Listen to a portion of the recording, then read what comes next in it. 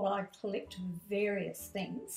Sometimes it's because I've been inspired by the shape, i.e. a little piece of wire looks like a building, but I don't want to use it for that. I've kept a lot of these bits and pieces for years, so it's not that I find something and say, right, I'll put that into a piece of work. The pieces inspire me, and it's a starting point, really.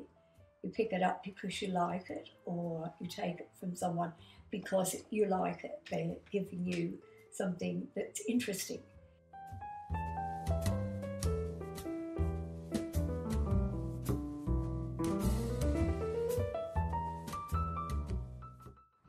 I use little drawers you can buy them in Bunnings or, $2 shops really. And I usually have the smallest ones on top and I go down to slightly bigger.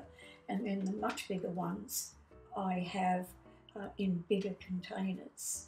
And I usually have all the containers marked so that I can see them and I know what's there at hand.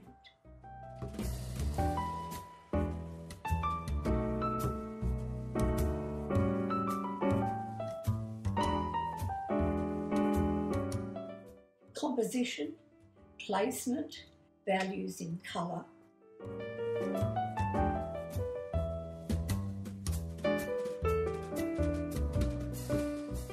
For the first class, Hazelhurst is providing materials, and you can just turn up and bring your ideas and any little bits and pieces that you might want to bring with you.